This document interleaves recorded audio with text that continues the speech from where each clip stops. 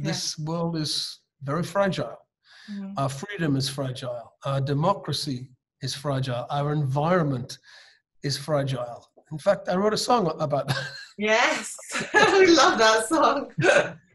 It's also fragile and has to be defended with a great deal of strength. We live in these elements, you know. We live in a very narrow band of safety. 10 degrees hotter than we are now, we can't grow our food, we can't breathe. A few degrees colder, we can't live. So we live in this Goldilocks, world, and that's fragile, and we're destroying it. I mean, it's very simple science.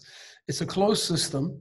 If you pollute that system, there's nowhere else. There's no off-world paradise to escape to, unless you're Elon Musk or something.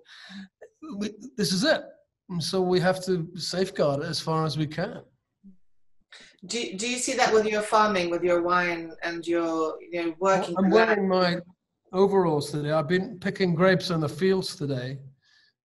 And we're very proud that we make wine with very sustainable farming practices. So that the stakes are high to produce a good wine that doesn't destroy the land. Our ethos is to try and leave the place better than we found it.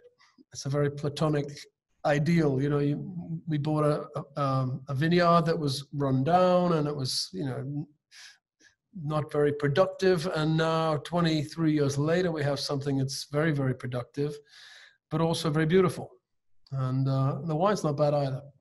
So it's not entirely out of, the bounds of possibility that you can have an effect on people. But can you have an immediate effect? I don't know.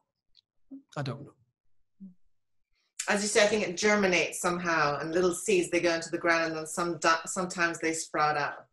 Yeah, I mean, my advocacy of issues comes from the idealism of the 60s, from thinking and writing and music that I heard in the 60s, which formed my worldview.